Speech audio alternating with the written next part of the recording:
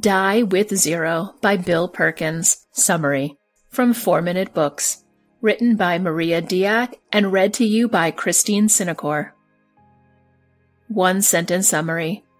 Die with Zero teaches us that wealth accumulation isn't the only aspect of our life that we should be chasing, but rather keep an eye on meaningful experiences, our relationships, and the limited time we have on Earth.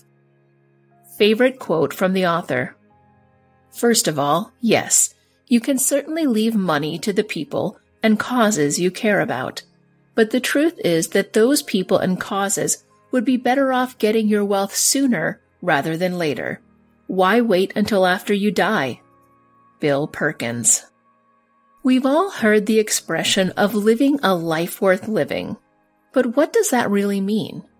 Well, Die with Zero by Bill Perkins is here to teach you that. There's a fundamental issue with the rush for money, a better reputation, a bigger house, and all those traditional success metrics we've learned. We're missing out on the most important part. In the end, everyone wants to be happy. However, we postpone that happiness thinking that if we keep pushing hard and accumulating more, we'll eventually get everything we want. Instead of seeing them as a means to an end, we keep looking for money, fame, and possessions, instead of focusing on living a meaningful and prosperous life. Let's explore 3 lessons from the book that will help us live better, happier lives. 1. Invest in timeless memories, not in fading success. 2. Spend your money while you're still here to enjoy them, while still taking care of your children. 3. Interest accrued on invested money can help you secure your financial future faster. Now let's delve deeper into these lessons and explore ways to live more meaningfully while also saving for retirement. Lesson 1. A good life comes with meaningful memories and remarkable experiences, not with more cash. Frankly, delayed gratification is overrated, and comfortable retirement is an illusion. After all, will you be enjoying hiking in the mountains and boating around Rome in your 60s the same way you would in your 30s? I think not. That's the idea behind Die with Zero. Instead of spending your life saving everything for your retirement, you should keep saving and live a life full of experiences, while still enjoying the comforts that come with a secure financial future. The greatest investment you can make is in yourself and your life experiences. The main idea behind this book is to live a fulfilling life today, as well as in the future. You don't have to compromise your retirement for a meaningful life today. Instead, make a plan and save some money for your experiences when you're young too. In this life, nothing is promised. We don't know how long our journey will be, so make sure to take that trip to Europe. Backpack your way around your favorite state, go skydiving, or do whatever it is you want to do. Don't postpone your happiness and invest in memories when you're young too. Lesson 2. Die with Zero while still taking care of your children's inheritance. The author suggests that we shouldn't be working for free. What does that mean? Well, let's take a look at the average American working for $19 an hour. If you save $16,000 from your average salary of $49,000, that makes $770,000 saved for retirement.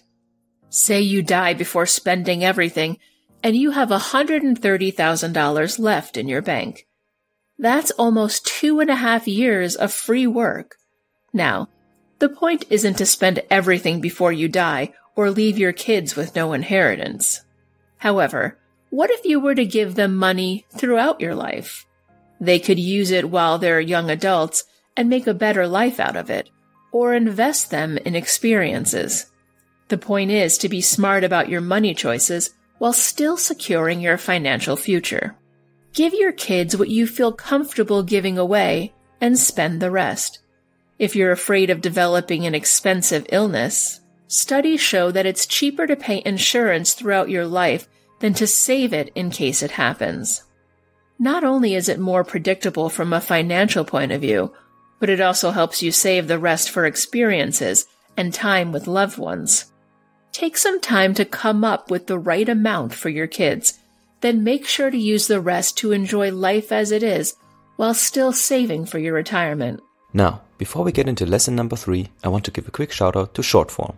Shortform aims to provide the most in-depth book summaries on the planet, and therefore, their extensive book guides cover not 3, not 10, but all the important ideas from a book. They even include useful exercises to make sure you'll actually implement the ideas in your life. If you're the kind of person who wants to get the absolute most out of any book they read, Shortform is the perfect tool for you. Use our affiliate link below this video to sign up for a free 5-day trial and secure a 20% discount should you keep your subscription. You'll also support the channel at no extra cost, as we'll get a small commission for referring you. Sign up today and start learning right away. And with that, back to the video. Lesson 3. Securing your financial future and a steady retirement might be easier than you think. There is a way to make the most out of your money so that it lasts longer and secures your future. And it all starts with learning to leverage what you've already set aside through the power of interest rates.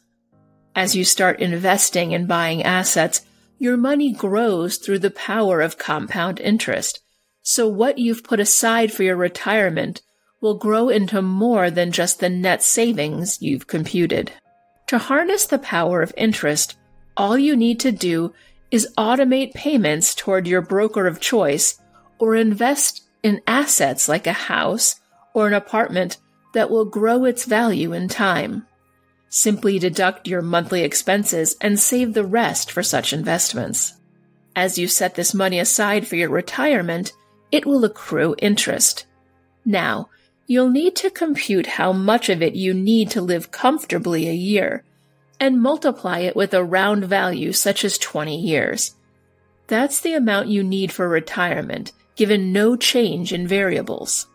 Since you've decided to go with a health insurance plan, that'll save you money in the long run in case something happens.